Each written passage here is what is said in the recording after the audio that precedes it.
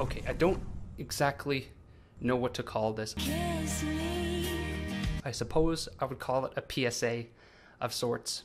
It's going to be really short, but I was on Instagram today. It's Sunday, and I was watching the Instagram story for an account called Houseplant Journal, because I don't know if you could tell, but I like my houseplants, and he did a sponsored post in collaboration with a brand called Lensball, which is photography lens in the form factor of a crystal ball. So I thought, oh, that's kind of cool. It's a little gimmicky, but it's very appealing to the eye. So I clicked on the account, went to the account. Here's the account at Lensball on Instagram. You can go look it up yourself. And I went to their website to see what sort of pitch I would get, and it turns out that they're sold out through to March, which is a month away at the time of recording. So at least that's a good indication of demand. Pretty cool. I like that. And the numbers on Amazon leave something to be desired, I think. But also, I'll give you this: healing stones.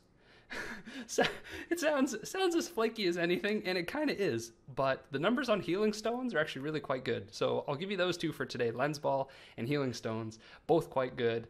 But also, I guess the secondary lesson here is that you can look at what products companies are using for sponsored posts on platforms like Instagram and Facebook, because it's rather telling. And I think there's a lot of overlap between sponsored product type physical products and what you'd want in an Amazon FBA product. So they're sort of validating the market and doing some research for you if you looked at it that way.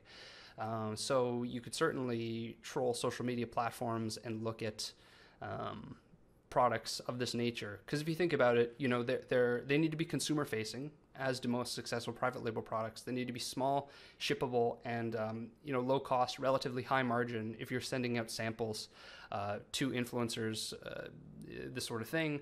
They're at least in this case, I saw a singular demonstration of consumer demand, which is encouraging. Of course, more due diligence needed, as always. But I didn't want this to wait. I wanted to give you this right away. And if you want more updates like this, and you want, to the minute product updates, if you want new strategies and tactics for selling on Amazon and making more money, well, stay tuned and make sure to subscribe.